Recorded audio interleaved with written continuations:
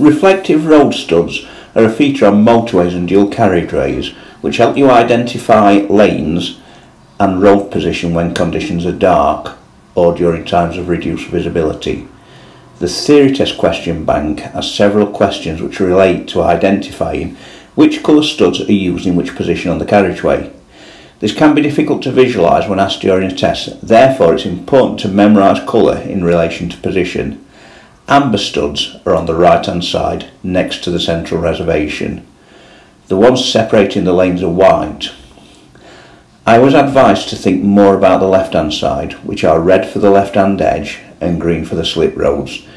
The key points to remember are that red and green are on the same side, but green allows you to cross the lines.